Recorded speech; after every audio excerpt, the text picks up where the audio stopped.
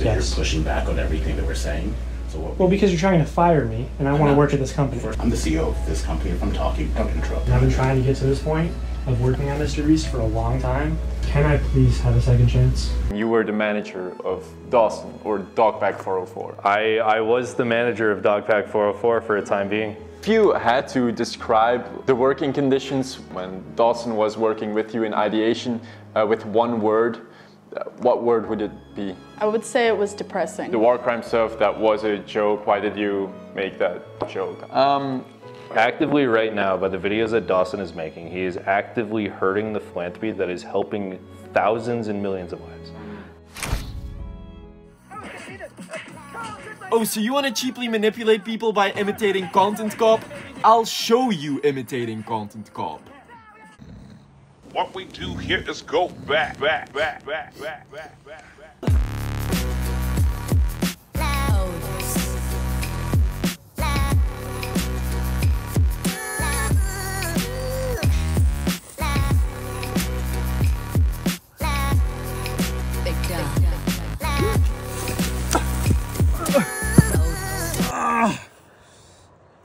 Oh, fuck.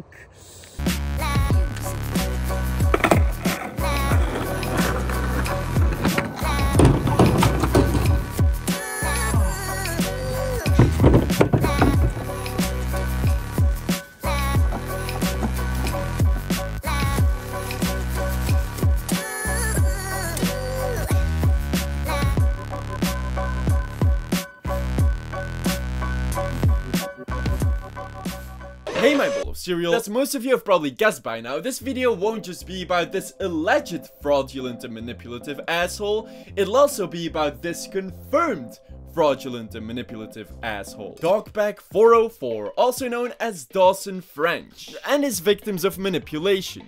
For the people who have not been exposed to his propaganda yet, Dogpack404, or Dawson French, is an ex-MrBeast employee who worked there for about 3 weeks, and after being fired, made or worked on videos filled with lies about MrBeast. And I became suspicious of Dogpack404 after he called me overdramatic for not wanting to spread serious accusations with unsubstantiated and easily refutable evidence. As well as because he tried to silence me with threats of slander after I started suspecting him of lying. So in this video, I will be debunking close to every accusation he and the people he manipulated have made. But Soggy, are you going to glaze the MrBeast, Soggy? Are you going to decride the lunchly owning, alleged intentionally registered sex offender hiring MrBeast, Soggy? No. See, I think we can all agree that Lunchley, kinda cringe. Logan Paul KSI collab, kinda, that's a yikes out of 10, okay?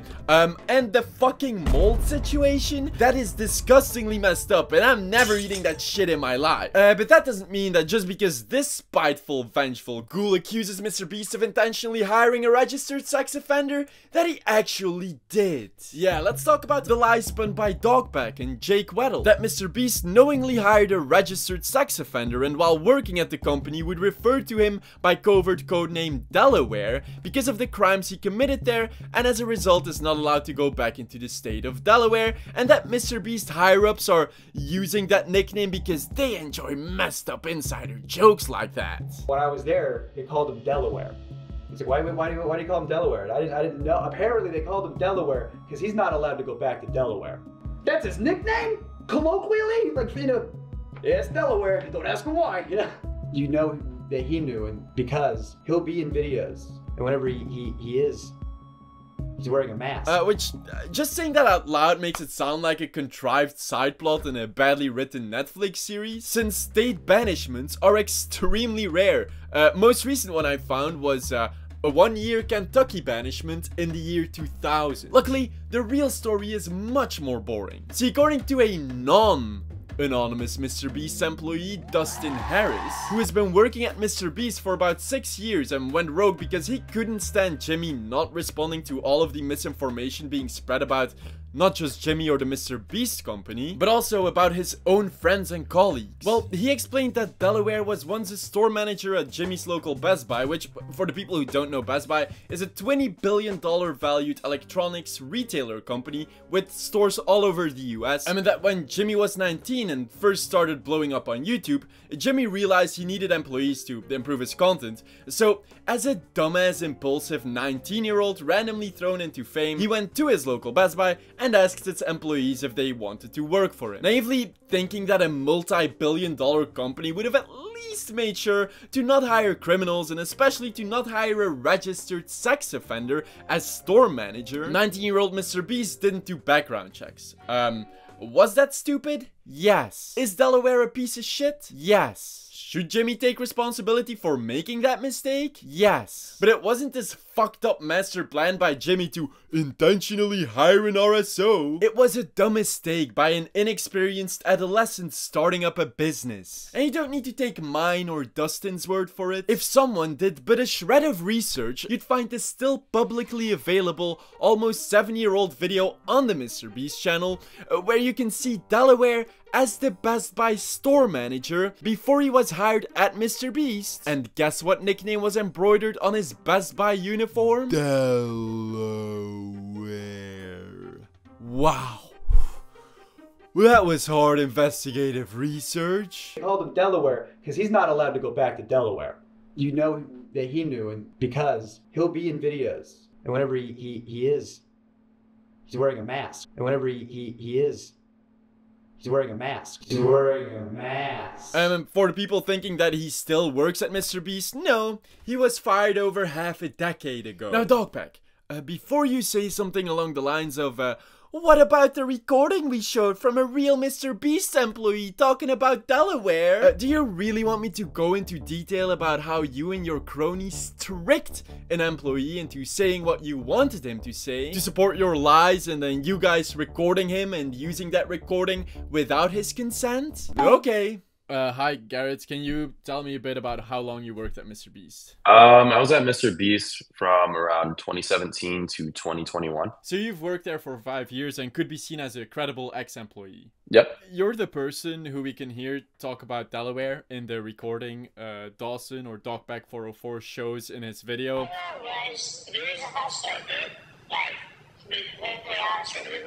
Can you tell me a bit about how that happened? Yeah, it was not to my knowledge that I was being recorded at all. You know, I have a friend who, you know, I worked with plenty of times outside of MrBeast. Just thought it was just like a normal call, just checking up on him checking up on me. And, you know, when two people speak about old places, you know, there's drama, there's gossip, there's catching up, there's, you know, et cetera, whatever. And then the next thing you know, 2 weeks later, Dogpack releases like a 12 million view video where, you know, I just have a really crappy voice changer over my voice. And if you know me, like, you know it's me. So was the entire call basically just rumors you were talking about with a friend? Yeah, it's just a friend. We're just shooting the shit, and you know, we're just gossiping a lot, catching up on, you know, the current drama. Like it's just it is nothing crazy. Like nothing you said had any actual facts behind it, as they try to construe in their video. No, I don't. You know, I don't think any of the stuff that we were talking about really had any facts or like evidence. It was just water cooler talk. Would you say them using the call recording unconsensually in their video has damaged you or your life in any way? Yeah, unfortunately. To say that it hasn't hurt me financially would be just a lie. You know, mentally, it's hurt me as well. I mean, I was manic and crazy for about a month and a half, trying to just watch relationships like fall through my fingers. You know, I lost someone that like was pretty close to me as well. You know, it just wasn't a good scene. So financially and mentally, it really messed me up. Do you feel in any way like tricked, deceived, or used? I mean, yeah. To say that I felt tricked or used is an understatement. Like they knowingly came and did this. You know, I had like 3 or 4 contacts call me the night that it dropped, and I was watching the whole video trying to figure out like what they were talking about. And when it got to that recording, my stomach just like sank. All because of a call that they unconsensually recorded, which you clarified was basically rumors and gossip. Yeah.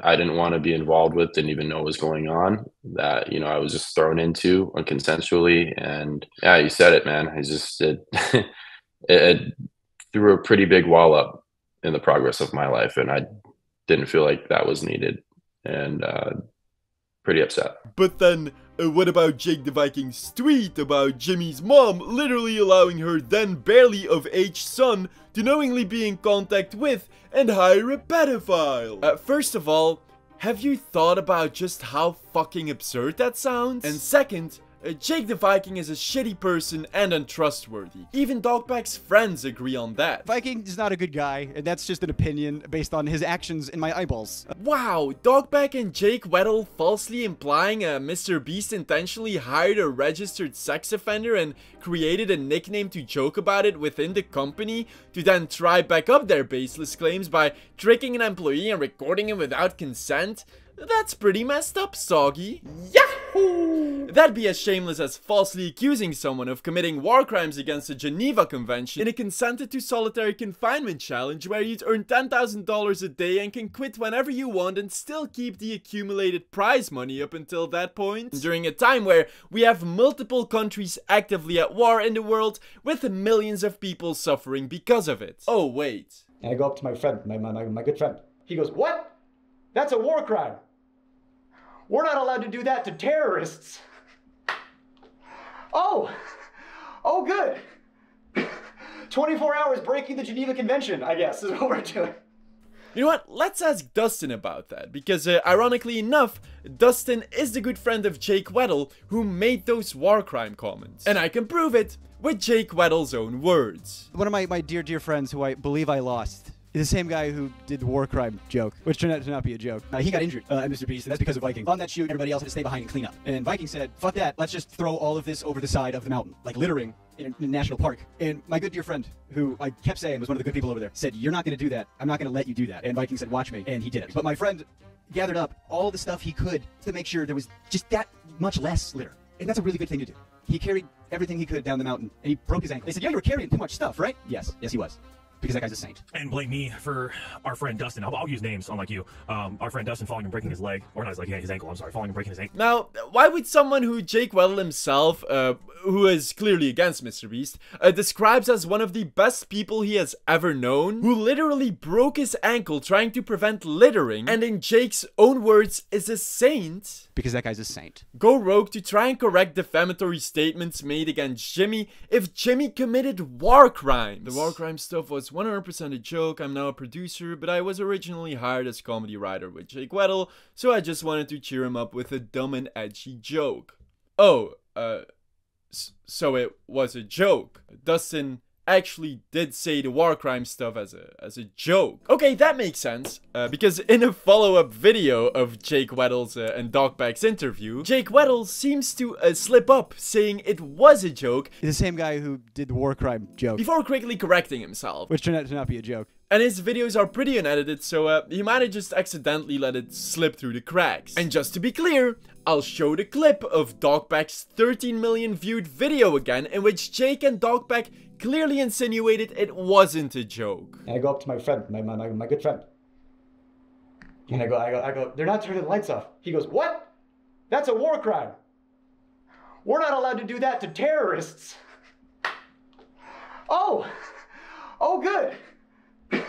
24 hours breaking the Geneva Convention, I guess, is what we're doing. It's a really big allegation to say that, like, MrBeast took away your agency and in a sense kind of like forced you into doing this. But I agree. That is very serious. That's why I alleged it. And viewers clearly didn't think it was a joke either. But just as I will rip into Jimmy later in this video, I'll also investigate Jake Weddle's story in more detail later in this video. Because in between him falsely accusing Jimmy of intentionally hiring an RSO and comparing himself consensually agreeing to doing a challenge for $10,000 a day, being allowed to leave whenever he wants to rape victims, and victims of war crimes, even though he knew that was a joke. The same guy who did the war crime joke. As well as spreading fake AI-generated incriminating voice recordings of MrBeast. What are our options? Is this legally considered defamation? Because I'm struggling here. Can someone please tell me what my options are here? Because we were supposed to launch the voice today. Jake knows what he wants. Jake knows what he thinks he needs. He's supposed to be like stupid. He has to call that free. He has no idea how much fucking money I spent on that video to subscribe it. Jake, I really Jake's a problem. I think it's possible. We really push. That's right. I got that sent to me, and you know what? That was AI. Maybe say that before playing the recording, because you worked at MrBeast and you know how people will just watch the recording and then click off of the video without ever hearing your disclaimer that it was AI generated. Oh, but then you wouldn't get as much money from views because this AI generated disinformation video is the one that got your channel monetized. That's my brand, is being honest and crying a lot. And then after making those slanderous claims, accepts another $50,000 from Jimmy with no strings attached, there's a lot more to be said about him. That's my brand, is being honest and crying a lot. And about how Dogpack manipulated him. But let's first continue with all of the lies and manipulation of Dogpack404. Now, for the visual learners watching, you'll see that I have behind me a wall. And this wall features most of Dogpack404's accusations. And I say most because at this point there are just so many that I might have forgotten a few. And every time I disprove one of his accusations, it'll be crossed through with red marker. Every time I prove one to be uncertain, I'll add a blue question mark to it. And every time an accusation Dogpack made is true, I'll add a green check mark to it. And I know that you, and I, and everyone else wants to know about the illegal lotteries. Did MrBeast really commit 3 malicious and predatory illegal lotteries as get-rich-quick scheme? Well, I will talk about them throughout my video in between all of the other accusations, starting right now with the alleged illegal lottery number 3 claim of Dogpack404. Or should I say doctoring up evidence to make more convincing claims you knew to be untrue, Pack404. Yeah, Dawson, I'm the first one who noticed. See, for the third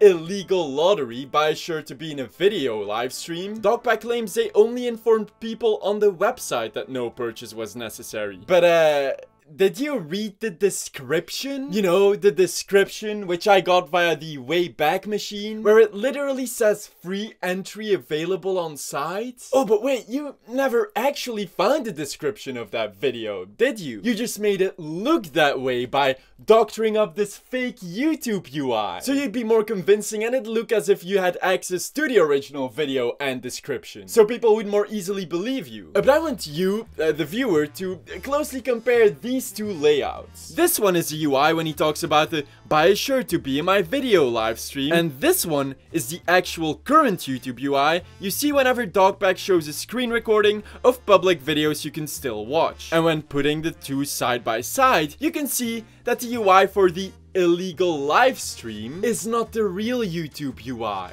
Instead of rounded corners, they're sharp, the likes are gone, the upload date is in a completely wrong spot where it has never been, and the button sizes and title font just seem off. And no, it's not because he found an older YouTube UI via the Wayback Machine like I did, because they don't hide likes and YouTube has never had this exact UI. Sure, it had sharp corners once, but not in combination with these exact other UI elements. Well, you wanna know the funniest part? Even the re-uploaded version that Dogpack found and then added a manipulative fake YouTube UI to actually had copied the original live stream's description. So even in the re-upload he found, it says that there's a free entry option. Yet he still doctored up this fake UI to make his intentional lies more convincing. Nah, I'm just kidding. Funniest part is that MrBeast verbally says it on stream. Go shopmrbeast.com, buy the shirt or hoodie. You could be one of the people that come down and compete in the video. There's also a free entry on the site as well. If you just 100 of which are going to be picked from you know, people that buy this shirt or hoodie, or if you enter for free on the site as well, it's, that's an option as well. So, oh my god, you're so sneaky. Now, when someone is prepared to doctor up evidence to make potentially incriminating lies more convincing, it automatically puts every single one of their accusations that isn't bulletproof into question. So Throughout this video, you'll also see that there are multiple examples of him leaving out crucial details from evidence that would easily disprove the accusations he's making. Because Dawson loves framing things deceitfully to push his personal agenda. Shopify dashboard. We just have like a random number generator, and then like we just put the number, like if there's 1,000 orders, we just put it, picks a number between 1 and 1,000, then my people give me the name. Wait a second! MrBeast is only picking out of the Shopify list? Well, does that mean he's only giving away to paid entries after all? No. You can be part of a Shopify giveaway without having to make any purchase whatsoever. These are some generic examples of how to enter Shopify giveaways for free on the official Shopify website. MrBeast scamming someone out of a lifetime of dog food and then tried silencing the so-called victim on Reddit? As far as fake giveaways go, I'm sort of limited in what I can say without exposing confidential information and getting sued. So my official statement is that sometimes things slip through the cracks, and personally, I believe that is intentional. Here's one example where someone on Reddit posted saying that they were promised free dog food for life in exchange for letting MrBeast use them in a video. 5 months later, they still haven't received their dog food. I actually sent this post to someone who works at MrBeast, and they said they were going to send it to the PR team, and then the Reddit post got taken down. So I don't know if it got resolved. Not true. Here is a message from the Reddit user stating MrBeast did reach out to them, as well as everyone else. Apparently this user just hadn't noticed at first because the MrBeast company's email went to the user's spam folder. The issue got resolved, and then the Reddit post got deleted. Sometimes things slip through the cracks, and personally, I believe that is intentional. Oh, the new Feastables formula has more sugar and calories than Hershey's? MrBeast changed the formula again to where it has mostly the same ingredients as Hershey's and even more sugar and more calories per bar. Well, that'd be pretty messed up after MrBeast actively advertised his chocolate to be healthier than Hershey's. Luckily, it's just another lie. Dogpack is being deceitful here because he's comparing a single serving sized 43 grams Hershey's bar to a 2 serving sized 60 grams Feastables bar, instead of comparing it to a 1 serving sized 35 grams Feastables bar. While if you recalculate the ingredients of both to 43 grams, then you'll see that Feastables still has less sugar than Hershey's and actually has less calories than the previous formula. This pit is fake. No, it's not. Here's footage of them digging the pit. You know what? Here's a crew member's footage of the 2 non-CGI buses and non-CGI train being in the pit after they drove them in there. Shredder is CGI. Nope. At this timestamp, they do shred an actual Lamborghini in a legitimate shredder. But I will say that when they use CGI, it looks fucking terrible, as if it came straight out of a CW show. This car is digitally lifted. This car isn't digitally lifted. However, they did change the original red coloring to blue to make a visual distinction between the first rocket car they launched and failed, which was red, and the second one they launched, which succeeded but was also red. Because they were scared that both cars being red might confuse the audience, so in post they just changed the second one's color to blue, but there was no digital lift. What you're saying, the things that you're saying are truly in good faith, and that you're not a disgruntled employee. You can watch my video and like view it through the lens of, oh, this guy's just a disgruntled employee. But the evidence still speaks for itself. Of course. But the evidence still speaks for itself. Of course. This accusation of Dogpack404 actually upset this engineering YouTuber who passionately worked on that rocket car for months to get it working, just to have this goober claim that it's faked. But Dawson doesn't care about collateral damage done to others. He doesn't mind throwing people in front of non-CGI buses to push his own agenda. He did it with the rocket car YouTuber. He did it with that tricked employee's phone recording they showed without his consent. He tried doing it with me by calling me over dramatic, pressuring me into making a video accusing MrBeast with uncertain and refutable evidence, which by now I know to be untrue, which he doubled down on, by the way. Every other commentary YouTuber did it without getting sued. Even though just because a lot of YouTubers tried milking the situation and threw unsubstantiated, easily disprovable accusations out there for clout, views, and money without getting sued, doesn't make it an okay thing to do, Dogpack. Or do you think it's acceptable to make false CP allegations? Which, maybe I should talk about that for a second. See, in a recent video on Rosanna Pansino's channel, Dogpack404 claimed to have access to leaked work chat messages, with one of them being Ava Christison distributing alleged CP of Ivanka Trump. Except Dogpack doesn't always use the term alleged. Yeah, this is the most disgusting one by far. Well, actually, the CP was probably more disgusting. And he also probably admitted to having downloaded that uncensored alleged CP on a now deleted community post, and admits to having reverse image searched what he thought was CP in the video. Obviously, Dawson French himself was called out for owning and reverse image searching what he believed was fucking CP, because that is weird and a crime. Images of CP are not protected under First Amendment rights and are illegal contraband under federal law. The legal definition of sexually explicit conduct does not require that an image depict a child engaging in a sexual activity. A picture of a naked child may constitute illegal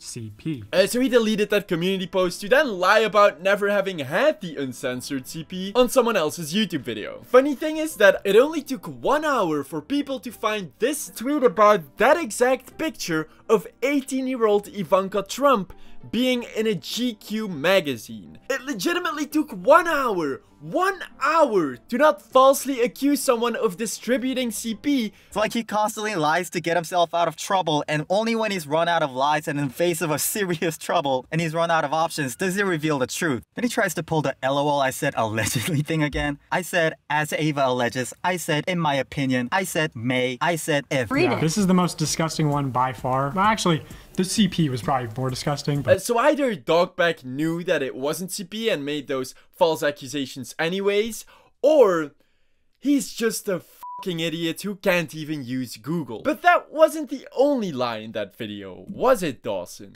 This isn't a work chat. This is just a small snapshot of a company chat, but it's, I think, one of many. I've heard that there's other company chats that they communicate on. Yes. And it wasn't a work chat. It was created as an NSFW meme chat by already known degenerate Ava Christison. There's even examples of Ava getting mad whenever anyone talks about anything work related. This is just a small snapshot of a company chat. Small snapshot of a company chat. What you're saying, the things that you're saying are truly in good faith, and that you're not a disgruntled employee. you can watch my video and like view it through the lens of, oh, this guy's just a disgruntled employee, but the evidence still speaks for itself. Of course. However, at one point it was changed to a work chat by Ava, at which point she also kicked everyone unrelated out of there. But then the chat instantly died because obviously no one else, including Jimmy,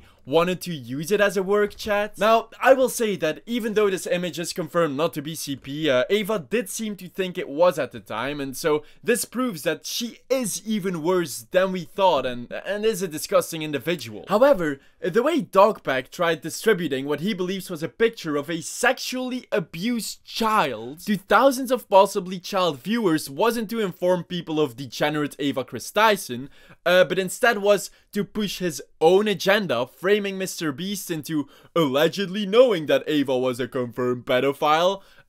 It's so disgusting. See, I say framing because if you look at all of the messages around that image, it's a huge rant from not just Ava but other people as well about pedophiles exposed by the hacker group Anonymous in this Twitter thread she linked with that picture of Ivanka Trump, because it was in that Twitter thread, as well as a rant about Jeffrey Epstein and billionaire pedos. And I don't think context matters here on Ava Tyson's side. I still think this is fucking disgusting. However, I do think context matters for the people perceiving Ava Christison's messages. I'm sorry, but if I'd see my friend actively ranting about pedophiles and bashing them, I'd actively be convinced to not think they're a pedophile when they send degenerate memes like this. I just cringe on the inside while thinking that they have a degenerate sense of Zoomer humor. Even Trey Yates, the person who leaked the work chat to Dogpack and Rosanna, refers to those memes as a weird thing Ava found funny in the past, instead of confirmed pedophile messages. A lot of the edgy type of content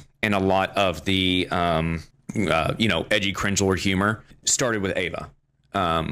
Like, she sent a bunch of messages that probably shouldn't have been sent in a work group chat, just because she thought it was funny at the time. So even he, who actively dislikes MrBeast, didn't even notice. So with all this evidence, I think it's definitely fair to say that Jimmy knew about Ava Tyson's behavior. But Soggy, Rosanna Pansino and Dogpack404 reported Jimmy Beast to the FBI, so he's gotta be a pedophile.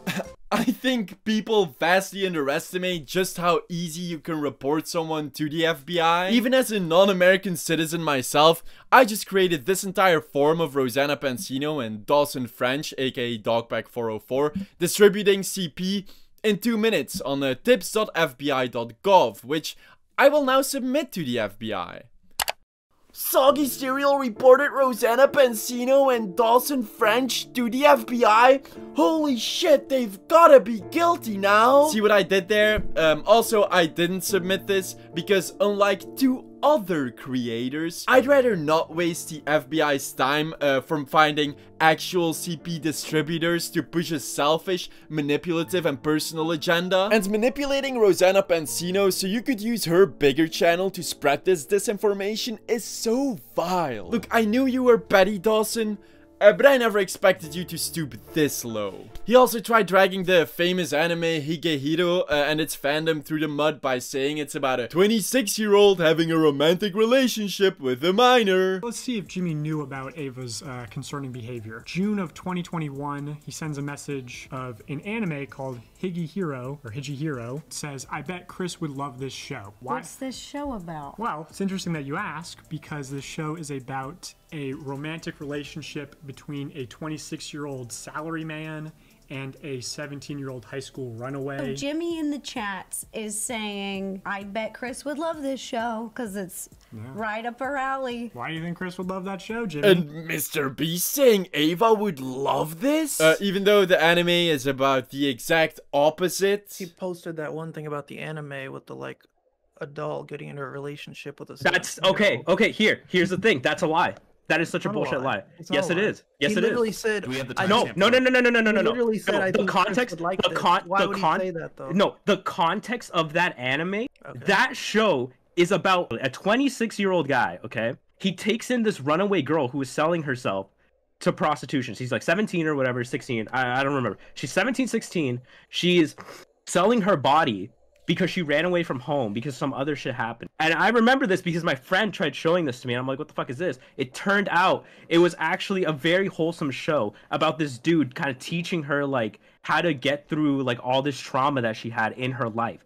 There was never any romantic intentions there. Sure, if you watch the anime in the first episode, the girl was coming on to him, but the guy rejected her and saw her as a daughter. That whole show, he had a whole nother love interest in that show this whole time. This was never about the dude getting into a sexual relationship with a 17-year-old. You guys actively pissed off the entire anime side of Twitter with this one. So this again more so proves Jimmy didn't know. So with all this evidence, I think it's definitely fair to say that Jimmy knew about Ava Tyson's behavior. Wanna know the worst of all? Dogpack and Rosanna used what they thought was a CP picture as clickbait for their fucking thumbnail. They even A/B tested 3 versions of it. You know, just trying to get some more views by putting alleged CP in your quirky thumbnails. Will the allegedly abused child garner more views with the red background or the pink background? Following their logic, they are now both confirmed pedophiles and should have 100% known that of one another. I can't, dude. I can't.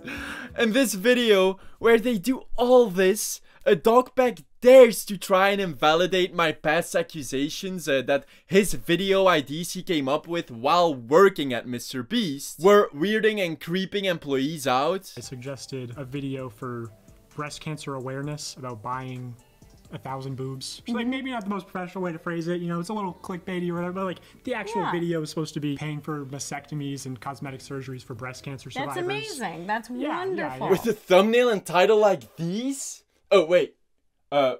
If this wasn't supposed to be creepy or weird, then why did you make sure to blur the title and thumbnail when showing it on screen? Don't be shy, I still got the sharp version. Oh, was it because 4 objectified headless pairs of boobs with the MrBeast clickbait face and the title, I bought 1,000 boobs, wasn't in line with your I'm not a weird creep agenda you were trying to push? Yeah, this It's about cancer awareness message seems more like you realizing your manager didn't think that joke objectifying women was funny, and you're then desperately trying to save your own skin by, you know, using cancer, especially when you also sent in these work IDs such as Baby Battle Royale with babies carrying assault rifles, or MrBeast does every drug challenge. Were those also for breast cancer awareness month? Also, didn't you say that MrBeast is mainly targeted toward kids? Encouraging like almost children simping for these people. I would say he's gained most of his audience since then, and his content's only gotten younger. Now, MrBeast intentionally manipulates these children's vulnerable minds. What happened to that claim? Look, I expected them at the end of the video to say that it was some twisted parody, but nope, they seemed pretty proud of their slanderous content where they admitted to committing multiple alleged federal crimes. So, same time next week?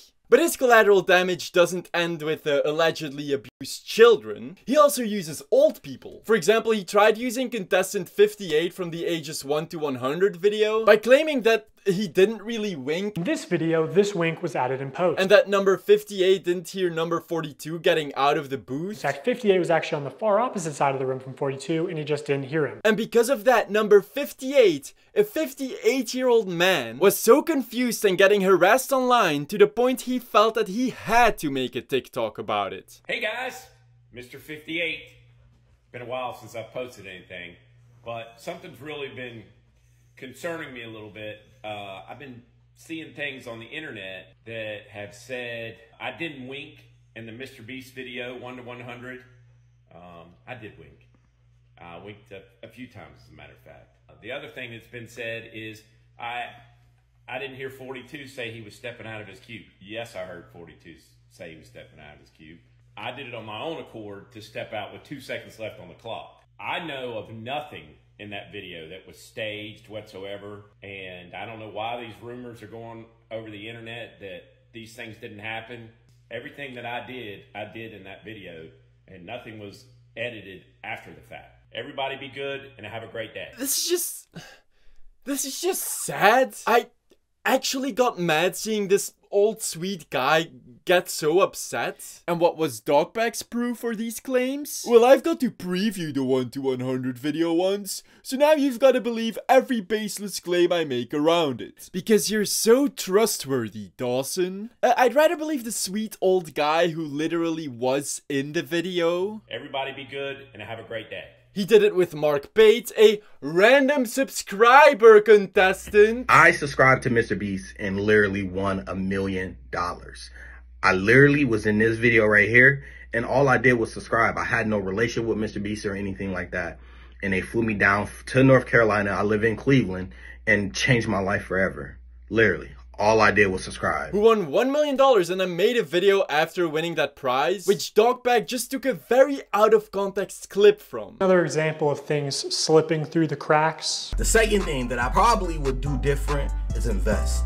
I talked to Jimmy after I won $1 million, after I finally got the remaining amount in my bank account. I was telling him, I was like, man, I don't want to fail. I don't want to be like how everybody's saying, like I'm gonna run out of money and do all this crazy stuff. I was like, man, Jimmy, please help me. And he said he was gonna help me and we was gonna invest, but yeah, that didn't happen. So oh no, he didn't invest for Mark. Oh wait, what's this clip right after, which Dogpack conveniently didn't put in his video? Invest, but yeah, that didn't happen. So yeah, and let me clarify, Jimmy did help me.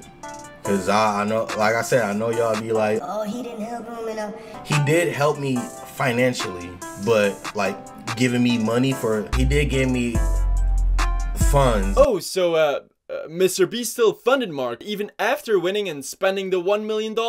Okay. Apparently they just had him on a monthly salary at the MrBeast company without him having to perform any work there. Well, this guy's a victim. Mark Pate himself was so fucking frustrated from Dogpack using this out of context clip to push his personal agenda that he made 2 more videos speaking out against all of the DMs he was getting from Dogpack's followers. Channel everywhere. You guys been saying that I'm a victim of MrBeast and that he didn't help me.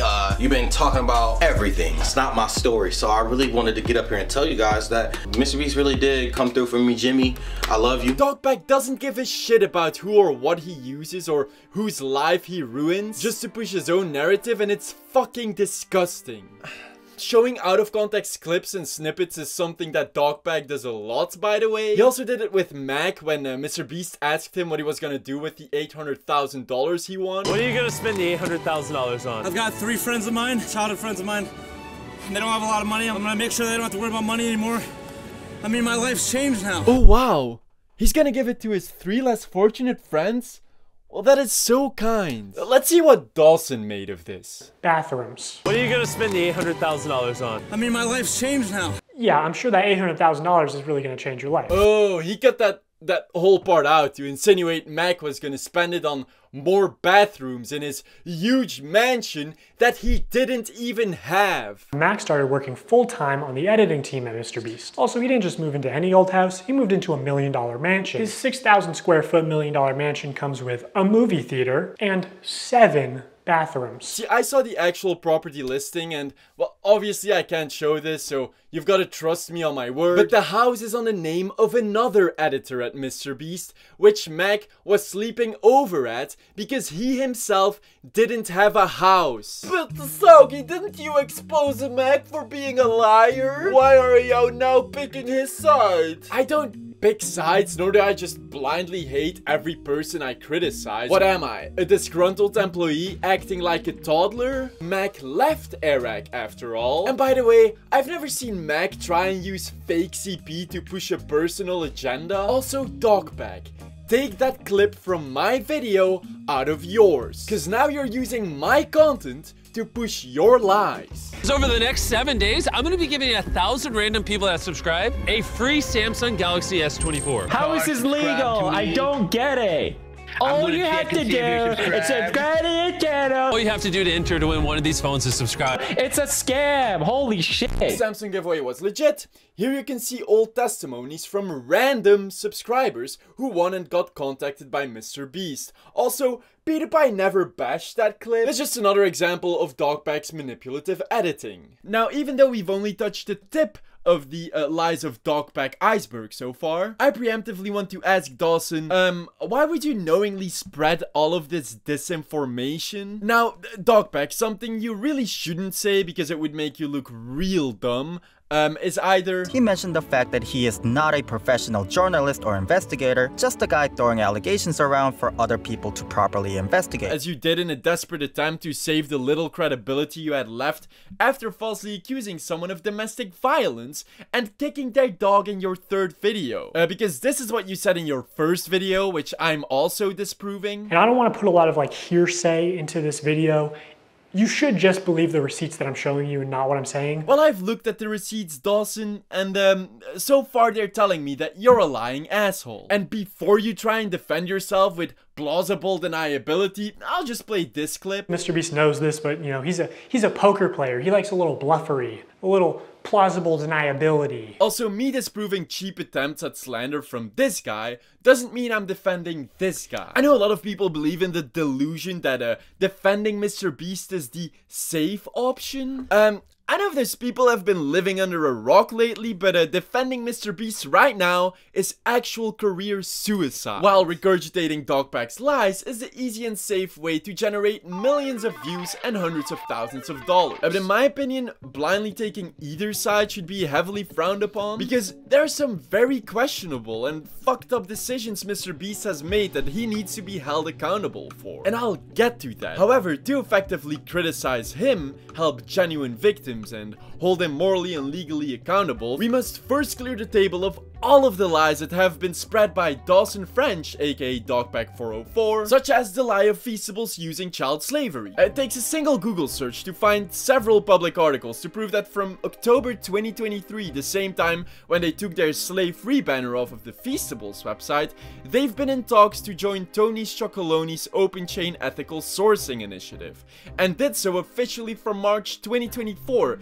which if you don't know, Tony Chocolonely's is a Dutch chocolate brand known for their goal to produce chocolate as ethically as possible, and one of few companies legitimately doing so. I mean, now Feastables is the first major US-based company who joined them with the goal to actively reduce child labor and slavery in the chocolate production process. But then, why they take slavery banner off of Feastables' website? Well, dear Dogpack, already typing that question up on Twitter, you can literally read the answer on the Tony Chocolonini's website. Why did you make the switch from slave-free to exploitation-free? We've adapted our mission messaging to help us express the scope of impact work we do today. When Tony started, we were laser focused on one issue in the cocoa industry, but as we've grown, our areas of impact have grown too.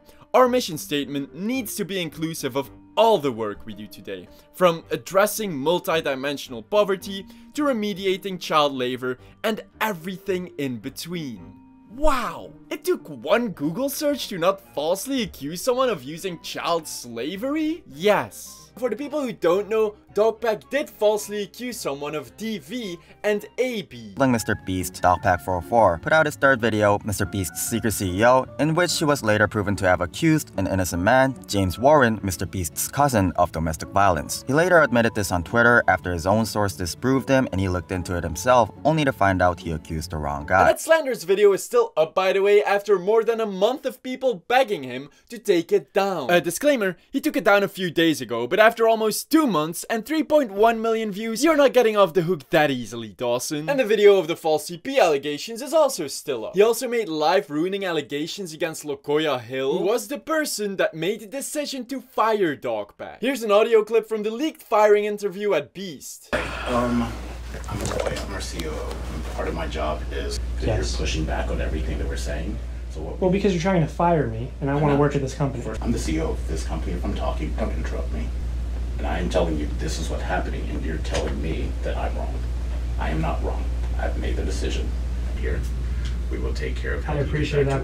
Can I please have a second chance? It's not. Just, if I'm getting paid, just let me come in and let me try to be coachable. If Hoodie changes his mind, can I? And I've been trying to get to this point of working on MrBeast for a long time. I wonder why he's trying to destroy Lokoya's life. I think there are other people at the company, if I were to switch departments, that would be very happy to have me. I don't care about the salary. It's not gonna happen, dude. Or Doc Scara. She's your hiring manager. Or put a picture of his manager on his psychotic wall for no reason but personal spite. Coincidentally, all three of those people were in the room when Dogpack was fired. I'm Roy, I'm our CEO. Car, we are still going to reimburse you. This is the original contract and the original NDA. It's like he's just doing all this out of a personal grudge. Yes. We will lie if we have to. I mean, of course. I just try to be honest, I guess. What is selfless hero? You know, a selfless hero who, whenever he can, mentions that he didn't make these slanderous videos with any personal gain in mind. That's like the whole point of this is the video's not monetized. It's on a new account. Wait, what do you mean that's the whole point? You didn't say that. Like, you know, in the description of my video, it says, or in the intro too, it says this is not monetized. Because if it's monetized, then people think I'm just doing it for clout and money. But you're doing it to expose the truth on woke media. Exactly. But you're doing it to expose the truth on woke media. Exactly. This is textbook manipulation. Him saying he's not gaining anything out of these videos is extremely deceptive. He gained 700,000 loyal subscribers, collaborations with huge creators which he's clearly trying to abuse, and it's all built on lies, deceit, and manipulation. If there is one person who gained anything from all this, it's Dogpack. And purely out of principle, I'm putting a mid-roll ad here. Here Dogpack talks about how MrBeast scammed everyone by having people pay to get their memes sent to the moon, the rocket exploding, and them not offering refunds. First of all, people have shown proof of getting refunds even before the failed launch, just because it took longer than expected. Second of all, have you thought about a second launch? And as usual, I don't just have to take Dustin's word for it. The news article, which you put in your proof document, literally states the following. However, failure would not mean the end for S-Robotic, which is the company MrBeast paid to carry a copy of the hard drive filled with the memes. It's certainly going to have some impact on our relationships and our ability to secure additional missions in the future. S-Robotic already has a contract to fly another robotic lunar lander mission for NASA later this year. year. And this conveniently went unmentioned in your video. 3 years later, the spaceship finally launched, carrying beautiful pictures of deceased loved ones to the moon, where they would be immortalized. It fucking exploded. Side note here, Dogpack also uses another very manipulative tactic, where he shows this stinky, dinky scrap metal rocket instantly exploding, which made people believe that MrBeast was really trying to nickel and dime this entire space mission, while in reality the actual spacecraft carrying the hard drive was a high-quality Vulcan Centaur rocket made in collaboration with NASA as well as the ULA. Vulcan rocket, launching a new era in spaceflight to the moon and beyond. Stinky dinky rocket. High quality spacecraft carrying the hard drive with memes from MrBeast. Dogpack's manipulation. Reality. But Soggy, what about the insider knowledge he has from working there? In my opinion, as somebody who worked for MrBeast, it has been proven time and time again, he only worked there for 20 work days. As a new employee in like a 250 to 300 employee company, you're not gonna get much credible insider knowledge in 20 days. But he also had anonymous text messages from ex-MrBeast employees. Well, see, I have two notes on that. One is that I feel like anonymous text messages can be used as tangible proof if either you have the receipts to back them up, or you as a person can be trusted to not have faked or manipulated them. Which, I don't think we can trust Dawson on that one. And two, even if those messages are from legitimate ex-MrBeast employees, they're wrong. This text, for example, which Dogpack uses as a foundation for MrBeast rigging his challenges, according to them, after a shift change in the 100 Boys v Girls video, no girls were eliminated when closing off their circles, so it was pretty much rigged. They think? Okay. Love the lack of confidence in their own claims, and the lack of confidence makes sense, because if you simply watch the 100 Girls v Boys video, you can clearly see a girl got eliminated during that part of the challenge. And in this behind the scenes video, you can even see how many cameras they had to make sure the challenge wasn't rigged. So we could constantly monitor it. This is the kind of stuff we don't normally show. We had to have 6 or 7 people here monitoring every angle, because if they just touch the red line, they're out. He also used this video as a prime example of MrBeast never using random subscribers, even though multiple people who can be identified by their nameplate can be proven to be random, non-influencer contestants from outside of North Carolina. They are never random subscribers. If you subscribe, you will not win $1 million. I subscribed to MrBeast and literally won $1 million. Oh, that contestant had to get out for her job? I guess you forgot she's your hiring manager. I actually recognize a lot of people in this video, including Jimmy's own girlfriend. Yeah, Dawson. Because they were filling in for contestants who had COVID at the time. You can see MrBeast's girlfriend publicly talking about this in a podcast from years ago, by the way. I saw on your Twitter that you were in the video 100 girls versus 100 boys for $500,000. Yes, that was an accident. On the day, everybody had to go for COVID tests, and a lot of people came, got their COVID tests, and they tested positive.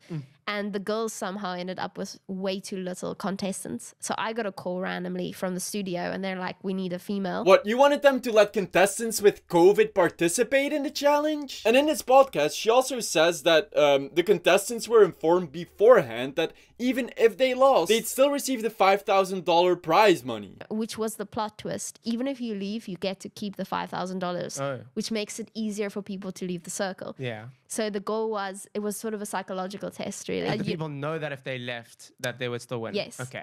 Yeah, so that was the big plot twist, which I'm a huge fan of. So not only were you wrong on all accounts, this is probably the worst video you could have possibly tried building your case on, that MrBeast challenges are rigged. And then your only other example of this accusation is the "in 10 minutes this room will explode" video. I want to show one more example. This is a real-time video, meaning that time elapses the same in the video as it does in real life. And the timer is clearly added in post. Okay, this is just getting embarrassing at this point, but you sent me this picture, Dawson, to seem more credible by proving you were on the set of a video. And if you look real closely at the picture that you took, you'll notice that it's a set from the 10-minute video, where you can see that the timer was in fact not added in post. So you could assume that producers might be off camera with remote switches to trigger the flow of water. Assume my ass. You didn't assume shit, you're breaking your NDA by spreading confidential info you knew from being on that set.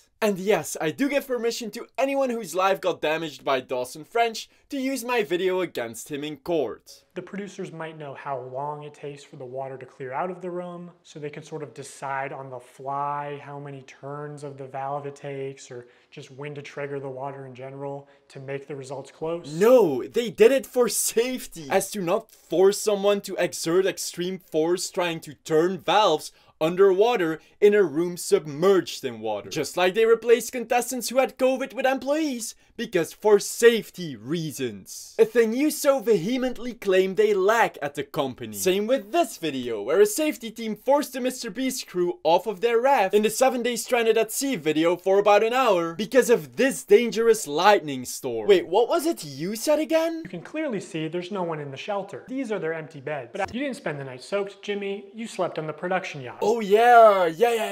You lied about them allegedly sleeping on a luxurious production yacht. No, they were forced to stay on a rusty barge for about an hour for their own safety and went back on their raft as soon as a life-threatening lightning storm passed. And here is video proof from the rusty barge.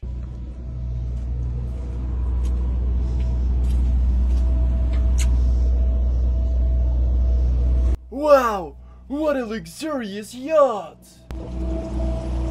Now you can still argue about the fact that they went off of the raft, but I don't think it's faking a challenge when you're forced by your safety team to leave your raft once to get on a rusty barge for about an hour to sit out a life-threatening lightning storm to then get back on the raft as soon as possible. It's making sure people don't die. On one side you're preaching the MrBeast company isn't safe enough, but then you use every single example of them actually implementing safety protocols against them as if they're doing it to rig challenges or not always use random subscribers. Do I really have to explain why they don't use complete strangers in challenges that include a man and a woman having to stay together in a small enclosed space for 100 days? Pick a side, Dawson. Do you want them to fucking die for a challenge, or do you want them to be saved? Guess why the 24 people in a circle for $1 million video didn't get published, which Dawson insinuates was some elaborate scheme to force more people to buy shirts and then they'd run away with the profit. We're gonna have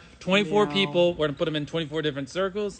$1 million on the line. Have some fun. You know what I'm saying? Also, this video never happened. There is no MrBeast video of 24 people in circles competing for $1 million. So like, did they just pocket the money or what? Well, again, it was because of peak COVID. And this time, I'll let a contestant who took part in that 24 people in the circle for $1 million challenge explain what happened. I've heard that you were in the 24 people in a circle compete for $1 million challenge. Yep. Can you talk a bit about how you were invited to that challenge, what kind of happened, why it was never published? MrBeast started that 24-hour live stream where he was signing t-shirts and giving stuff away for that challenge. So I threw that on. I'm like, look, we'll just put this on in the background. We'll watch it the whole time. And he's giving away tickets, and I just kept blowing up the comment section. I didn't even buy a shirt. I won one of the invitations through the comment section on YouTube. Oh, for free, as like a free participation, no purchase necessary, I guess. Yeah, during like the height of COVID and everything. It was actually in November. We quarantined for 2 weeks. It was a super nice hotel, like, 2 bedrooms. They'd bring meals to our room 3 times a day. It was good food, just wanting to keep everybody safe and make sure that we're doing protocols the best way that we could to engage in this video. We all COVID tested, did a giant circle. There was 24 of us, and right in the middle, there's $1 million.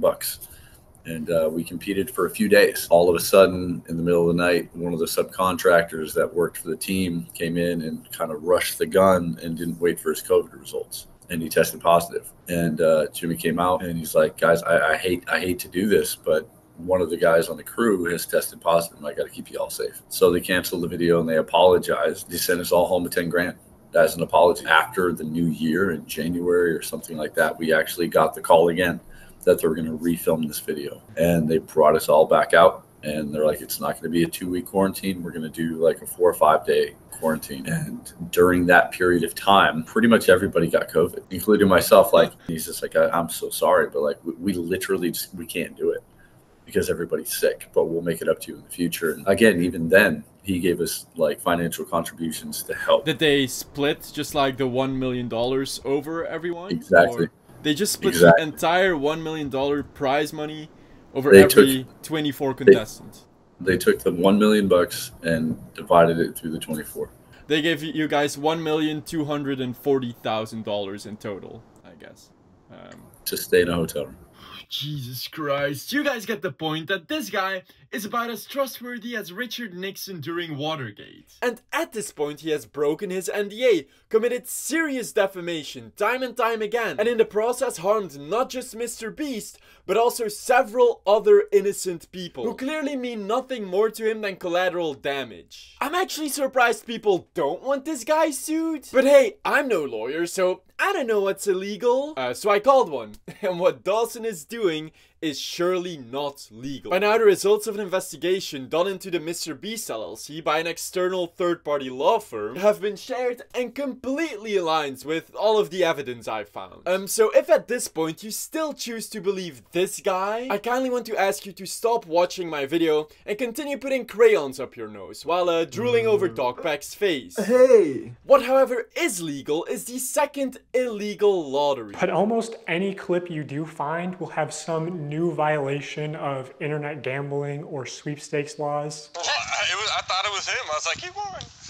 really? Let's go! Wait, it's literally like his initial. Who is it? My cousin.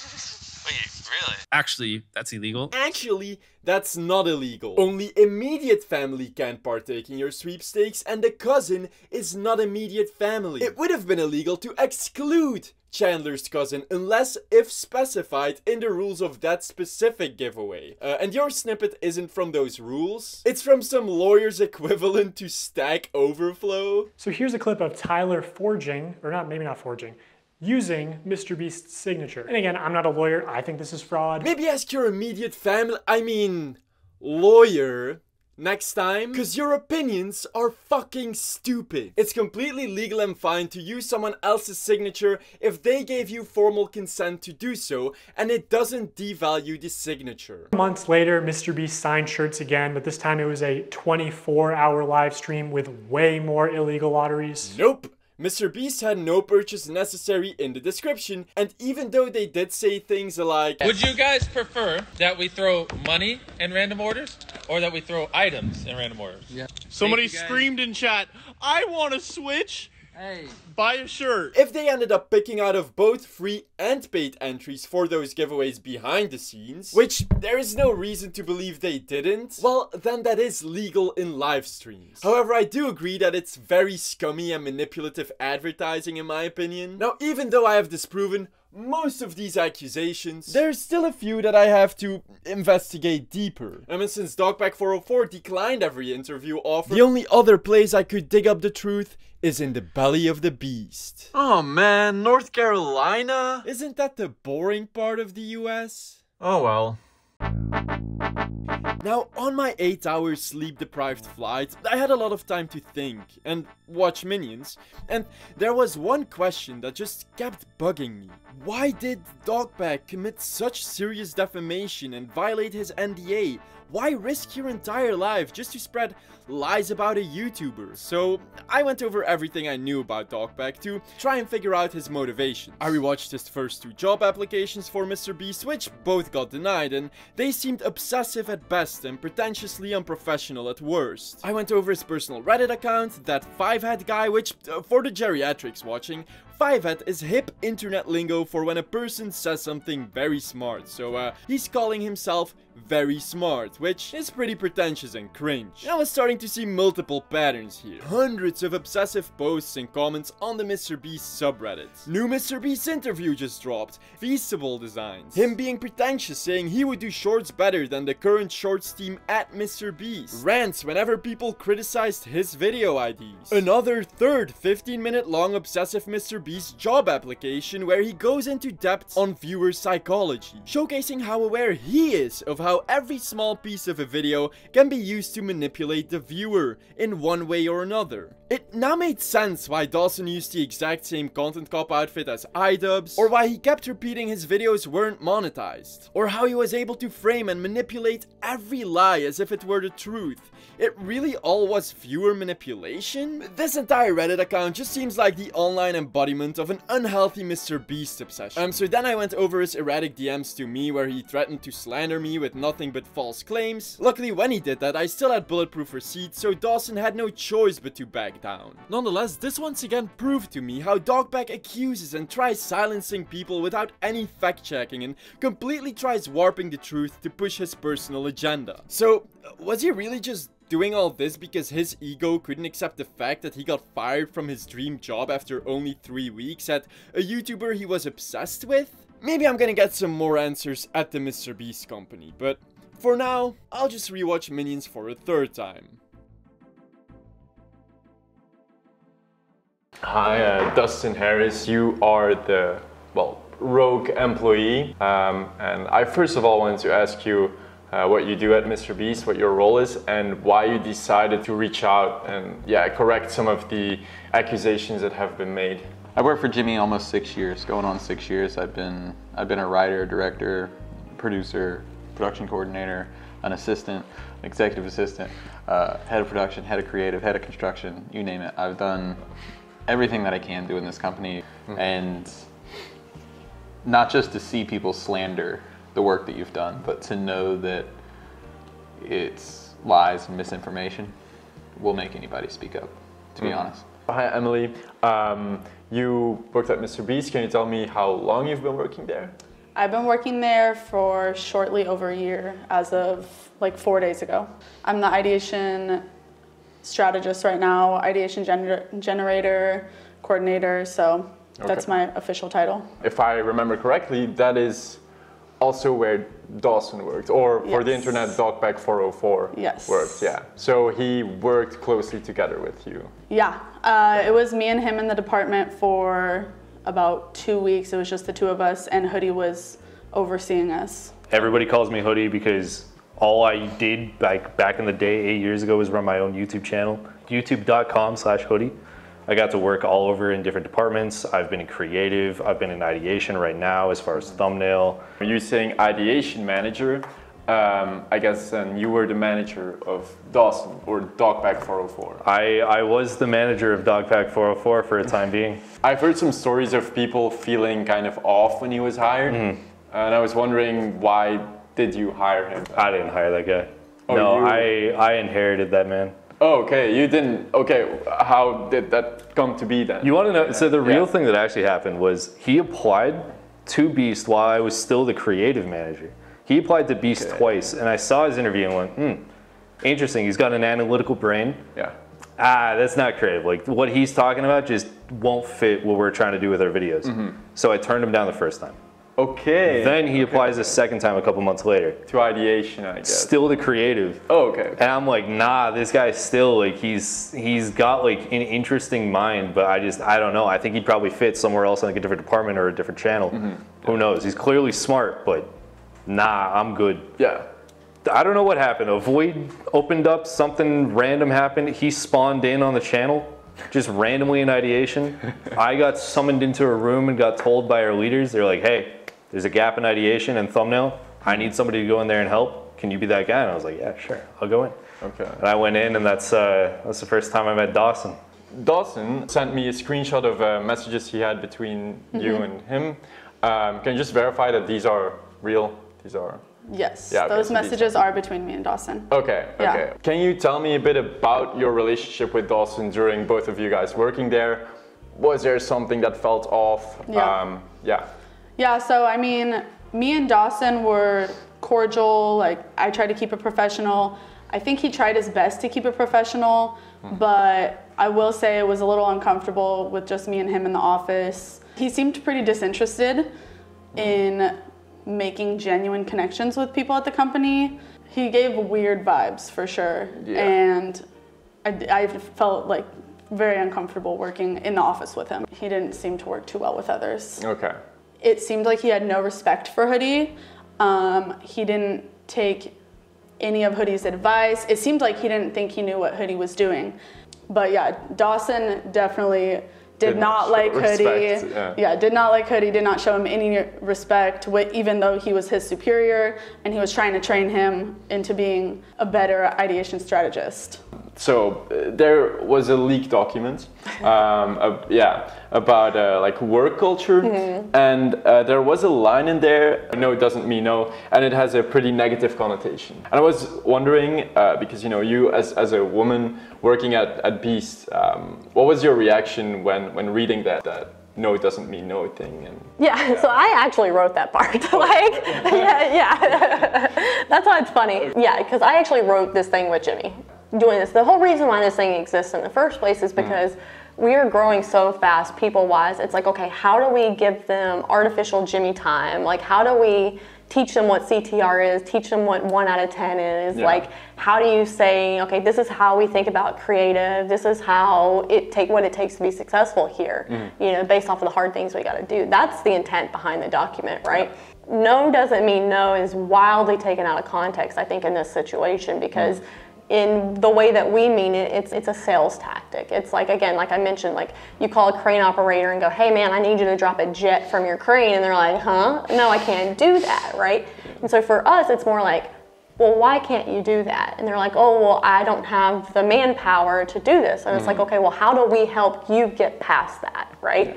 Can we help get you more labor? Is it like that's what it means, because like we wouldn't have a company if we stopped at no at face value. Yeah. Right? Because if everybody that told us no, we couldn't do some of the crazy things that we've done. In no sense of the word, in the context, means like as a female, if somebody comes up to me and says an improper comment, like they keep trying, like not at all. Okay, because that was kind of concerning, I guess. But well, yeah, like not at all, not at all, like in any sense of the word. It's like no, like it's a sales tactic. It's been around long before like we put it down on paper.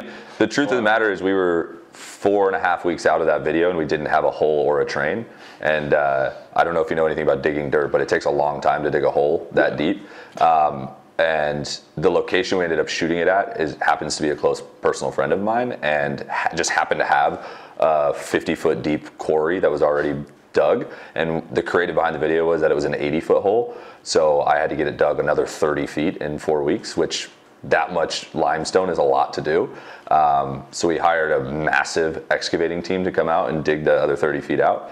And then the reason that the hole is CG'd in the video is because of safety, right? We needed to create a back wall that the train wouldn't crash into and potentially kill people.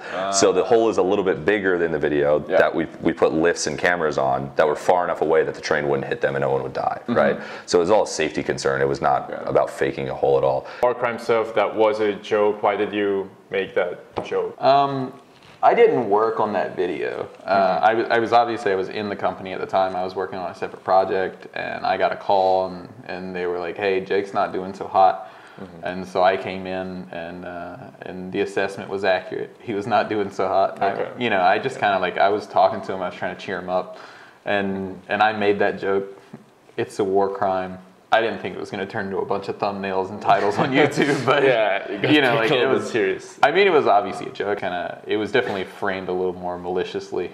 Yeah, in the video. They didn't insinuate it as a joke in the video. They didn't show like the war crime, like definition of war crimes while it's being said. Which can you talk a bit about, like, since you were friends with Jake Weddle, did he talk about it afterwards, or do you know like how it came to be that he had such a rough time in that challenge, in that isolation challenge? Again, I didn't work on the video, so all I can do is I can kind of speculate. So I'll answer you by saying the process we normally go through when we cast. We usually find someone who we think is going to be good for a video, and we usually work with them leading up to the video, letting them know not exactly the challenges that we're going to be doing, but round about the level of difficulty that the challenges are going to be, and then we kind of lay out the challenge, right?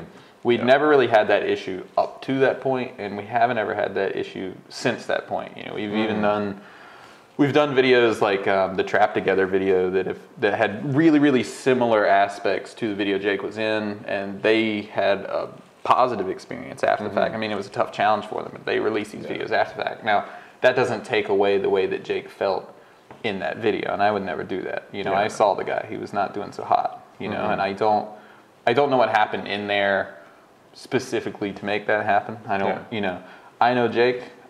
he's not lying when he said he had a bad time. You know, say I don't want to say that it was 100% Jake is the reason that challenge didn't turn out the way that it was supposed to turn out. Some people approach challenges just completely different, and that's the thing is. My brain tells me that if other people have gone through similar challenges and they've turned out okay, then maybe it's not the challenge. And I'm not the type of person that holds grudges. And I know I still work here now, and I know he's still making videos, and I know people, like, I have friends that are like, I can't believe you're still talking to Jake Weddle. And I'm like, you know, in 10 years, none of this is going to matter between him and I. And I'm sure we'll have a beer together.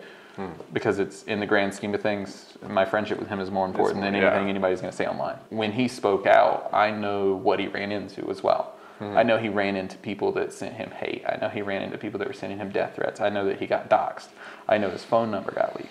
And in that scenario, you know, as messed up as it sounds, like he couldn't really turn to any of his friends at Beast because he kind of just you know, it would be kind of a conflict. Kind of just upset everyone at Beast. So, I mean, like, who does he have to turn to? He has to turn towards Rosanna and Dogpack and all the people that are making these videos about us. I mean, I think he found a family and he found a home. I don't fault the guy for sticking with that little group of people making videos. Like, it just makes sense. So something I also want to ask you about is about Lokoya Hill, and there was some mismanagement from him towards his assistant. There are some allegations out there, but nothing concrete so far. And can you tell me a bit about what really went on with Lokoya Hill? Yeah, so like just to kind of give you background on like when someone reports something to HR, which would have been me at the time because it was years ago. Whenever somebody reports it, I go, hey, okay, like, thank you, I appreciate it. We're gonna make sure that we do everything we can to look into it. Then we always hire a third party company, either a lawyer or someone that's like not here to like prove one person right or wrong, but like a unbiased true unbiased party. And so then like everybody talks to him, like the person, his assistant would have talked to them, Lokoya would have talked to them, and any person that they named as witnesses or potential proof of text messages, like pictures, anything, like this company would have dealt with. And then they write a report and then they go, hey, here's what you should do, right? And so that's what they do. And then internally what we do is like, okay, the assistant, like, what do you want to happen, right? If it's this, if it's that, like obviously if it's found like he's gone, like that's not okay in any workplace, you know? If it's like confirmed that there is something, like of course, like we're not gonna hang on to that, right? And so, and he was like, yeah, I don't necessarily want him to be fired, but like I don't want to be around him, I don't want to see him, like it's just really uncomfortable for me, you know? So we're like, okay, great. So like I actually worked with him to come up with a list of like jobs that he wanted, because again, if the person who he's assisting is not here, like it's like, okay, well now what's your job? Like, so it was like we came up with everything he was interested in, like what he wanted to do and stuff like that, and moved him into a different role. And we said, hey, you won't have to see Lokoya again. We're gonna like move him completely out. It wasn't a secret. Like we moved him to a new company idea that we had. He was the only person in that company. He wasn't even on site. He wasn't working in the building. He wasn't anything like that. Like we just said, hey, we think this is a cool idea. Go figure it out. And so he went on his own to go figure that out. And then the assistant worked with us for a long time. And then when he wasn't here anymore, I think it was like almost a year after the assistant like had, you know, chosen to do whatever he wanted to do. Then we were like, okay, we'll bring Lokoya back to help, because at this point there's no conflict anymore. So that's really what it was. Like it was no, oh, we're gonna go hide Lokoya over here. And like, I mean, even now Lokoya doesn't work for us anymore. Most of the time he was there was consumed in trying to get an Apple Vision Pro. Any weird stories circulating or whatever of something Dawson did at the company? Or I heard that he told the chef that his food was trash. I heard that story too, and then he like denied it in a video afterwards, and I talked about that, but I'm not sure how much truth there is to that, but I mean, maybe we could call him and see like, hey, this is Emily from Ideation. Hey Emily, how are you? Good, how are you doing? I'm doing alright, Cool. Well, I'm here with Soggy. I wanted to ask you, I have a question to ask you about Dawson, but I want to make sure you're comfortable being recorded first. Yeah, absolutely. Okay, cool. So I heard a rumor circulating that Dawson told you that your food was trash. Can you tell us a little bit about that? Yeah, I mean, it was the first time I actually met him. It was kind of after his tour, you know, of our studio and such. And he actually came over, you know, tried some of the food that we had in the fridge, and then proceeded to tell me it tasted like shit, and that he wishes that we would cater more frequently. Wow. Because which is fairly interesting because I'm not sure if I had introduced myself or maybe he just felt comfortable enough to tell me the food tasted like shit. Yeah.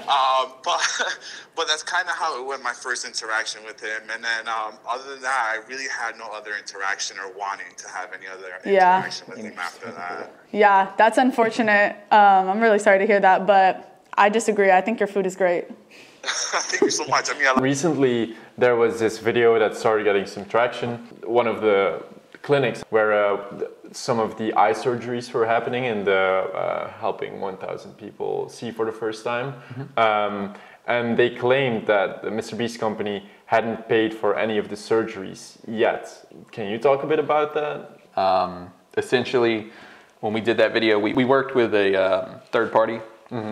And that third party worked with a bunch of different organizations all around the world because we were trying to spread it as far as we could, multiple countries. So we had one center third party that we were working with, and they kind of worked with all these. One of those organizations somewhere around the world didn't receive the compensation, which we only worked with the third party. We paid them for 1,800 surgeries. Oh, 1,800, so not 1,000. Yeah.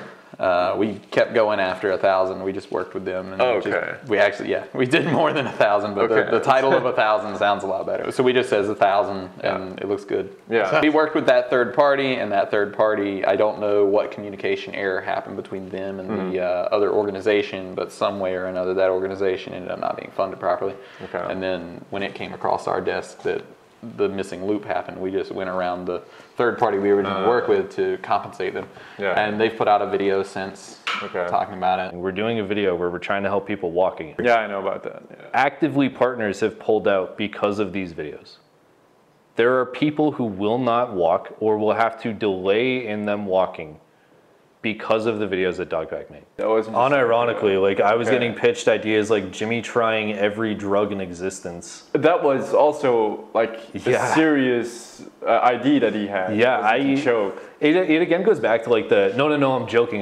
Because if I pitch you an idea of like Jimmy tries every drug and you're like, that's sick. I'm like, yeah, that's sick. Yeah, but if I would go like, that's kind of weird. I'd be like, whoa, it's a joke. Whoa, you're taking that weird. I was just putting that in as a joke. Like, that's crazy. How in depth he went on like how viewer psychology works. So he obviously knows how like every part of a video can manipulate the viewer in some way or form. And you can see that both by that video he made to apply at the MrBeast channel, but also you can see that just in the videos he made. You know, the MrBeast, the fraud videos and stuff. He accuses the MrBeast company of really trying to psychologically target children and like manipulate children. Is there any truth to that in the ideation team? And like, did he try to bring his like skills of viewer psychology into ideation? Did he try to do that? Yes to that. Yes to trying to bring his skills of viewer psychology into ideation, and also trying to like bleed it over to creative. So that way we could figure out like, okay, well, you know, psychologically a near miss is going to be the craziest thing that we could do here. We should do that, which he has on his like Miro boards, where it's like the exact things that he calls Jimmy out for. If he was here for longer than a month, he would know that we were actively working at aging up our content, because that was something that we were like very cognizant of, is, hey, we should make our content something that is appealing and enjoyable to like people who are older. Like, who are the people that aren't watching our videos? Probably 30 to 40 to 50 to even 60-year-olds.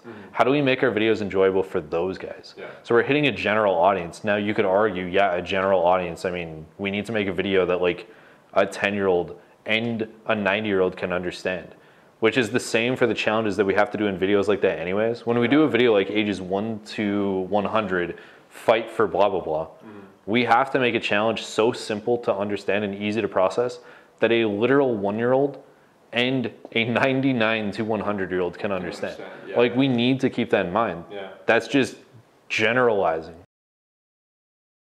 I went all the way from America and back, and all I gotta show for it is this ugly plushie and this fart gun from Minions. And the interviews I held, by the way, which did clarify a lot. I think I personally finally realized how big of a company and how many people actually work at MrBeast. It's not like a small 10 people thing as it was a few years ago. And I'm glad that the interviews clarified Jake Weddle's experience and didn't end up invalidating his personal perspective, but did add some context that it might have not been the challenge that was terrible, but he himself wasn't mentally in the best state in life at that point. But there's one more thing I have to clarify for everyone, and that is the illegal lottery number 1. Which, on my flight back, I finally found some proof that the first illegal lottery was in fact illegal. There was no purchase necessary in the description, no mention of it at all. Yeah, it was illegal. And personally, Jimmy has to own up for it.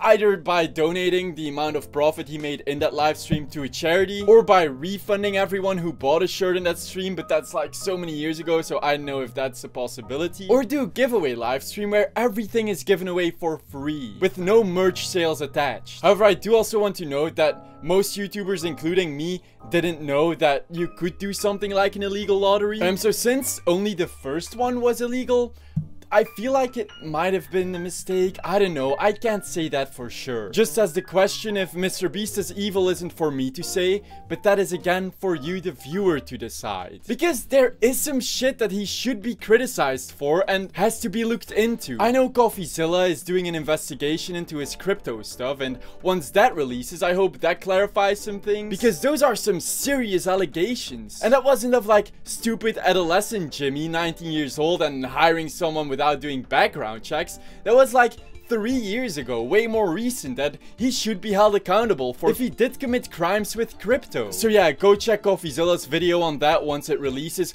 I couldn't really investigate the crypto stuff because I don't know shit about crypto, and I didn't want to be hypocritical like Dogpack and talk about shit I don't know anything about. Because that's basically what Dawson has been doing for the past few months. I feel like Jimmy has to become way more transparent because that is how he got in all this trouble in the first place. They really have to start a MrBeast behind the scenes channel to upload behind the scenes footage there. And stop with the deceptive shit. When you do a sponsor read, don't make the yellow bar go real fast at the start to make the viewer believe that, you know, oh, this advertisement isn't gonna take long, I won't skip over it. But then at the end of it, make the visual timer suddenly run way slower. That's not just deceptive, I think that's pretty disrespectful towards your audience. And I know that there are still questions that you guys probably have with stuff that I just couldn't address because there is so much, but I can forward you to some other people who have talked about stuff that I might have forgotten in this video. You know, if you want to know some more about Beast Games and the Beast Games lawsuit,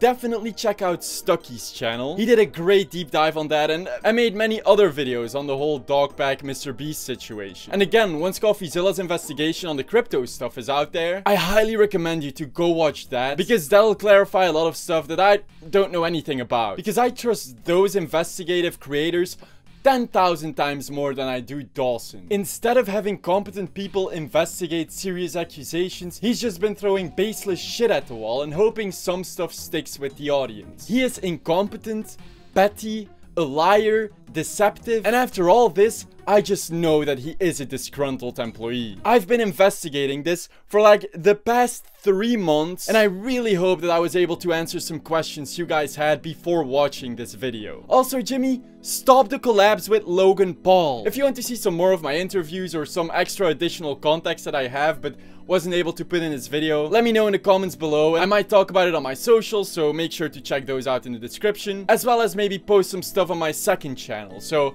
make sure to check that out as well. Thank you everyone for watching. Thanks for joining my cereal bowl so I can absorb all of your fibers and nutrients, and I hope that the MrBeast drama is finally over now, because at this point, I'm sick and tired of it.